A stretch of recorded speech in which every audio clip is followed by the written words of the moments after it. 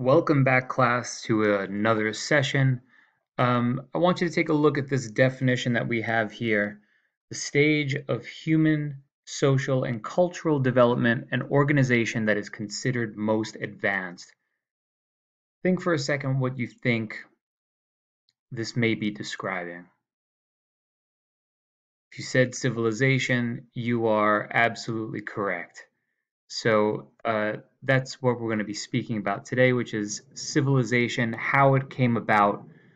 When we last spoke, we were talking about Paleolithic people, and then we talked about the transition to Neolithic people. And one consequence of settling down and farming is that we can develop these elements that we call civilization. So let's take a look at some of these. Um, think for a moment, let's brainstorm. What is civilization? What are the features that make up civilization? What are those things that are necessary in order for something to be considered a civilization that you absolutely cannot do without? Take a moment, pause the video if you have to. Think about those features. Here we have 4 early river valley civilizations, and we will eventually talk about all of these in turn, but notice that the chart has in these 3 categories, several similarities. Identify some of those similarities that exist in all of these disparate civilizations, from Sumer in Mesopotamia to Egypt to the Indus River Valley, all the way to the Yellow River in China. What do these places have in common?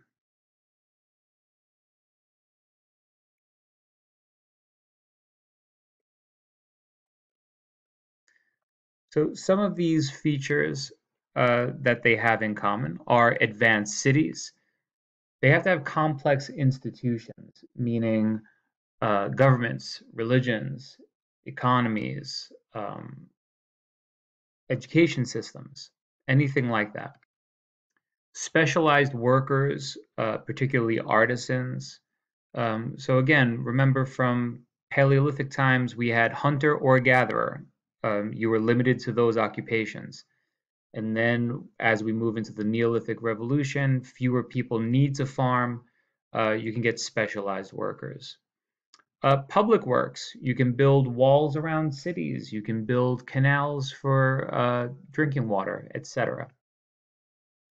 Art and architecture, um, well, I think that's self-explanatory.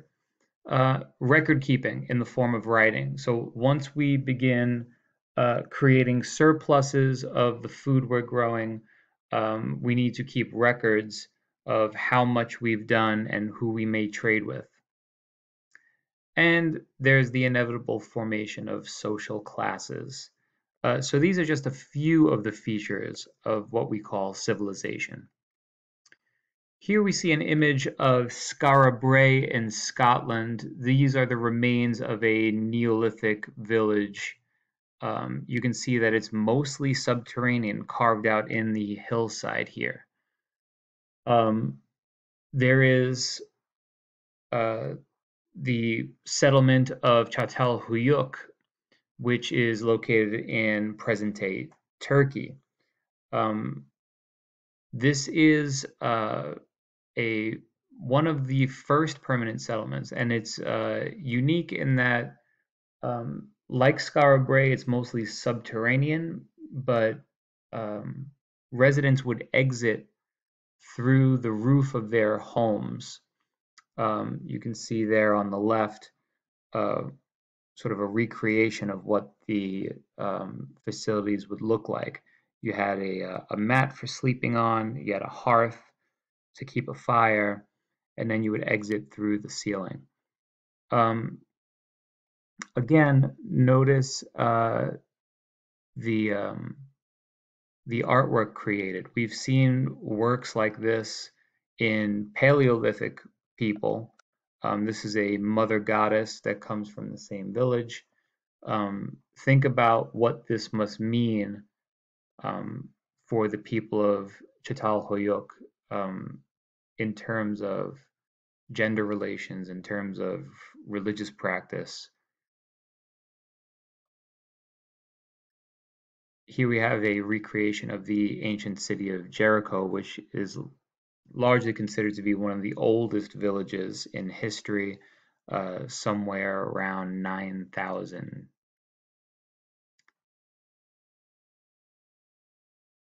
So the city that we're going to focus on primarily today is the city of Ur in Sumer. Sumer, of course, is one of the city-states within Mesopotamia, the land between the rivers. Meso between Potamoi in Greek is the rivers.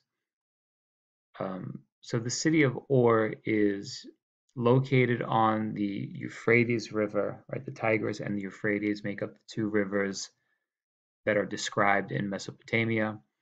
Uh, it has a population of around 30,000 individuals at its height.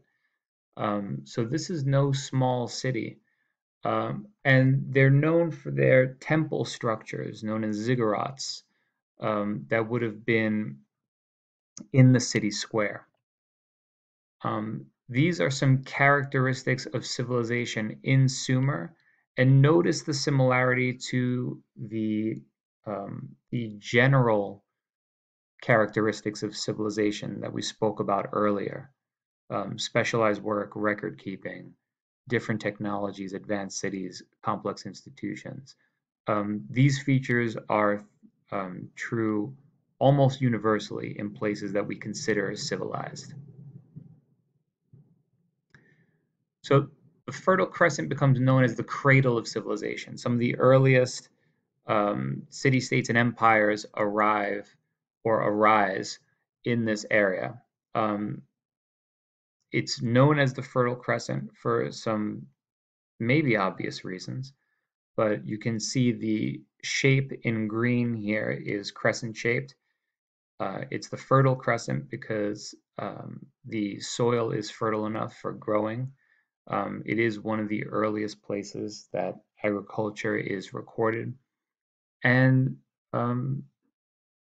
these early empires will arise out of this area. You can see on the map here, Sumer in the south, Akkad here in the center, the Akkadians and the Assyrians further north. All of these would create powerful empires.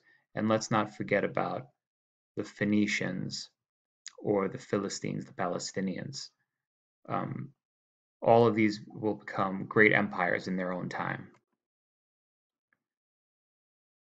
So this area here is what we're calling Mesopotamia, that part of the Fertile Crescent there, and particularly looking at Sumer. Take a look at these images of what remains of the city of Ur. Make 3 observations based on the text. Pause the video if you have to.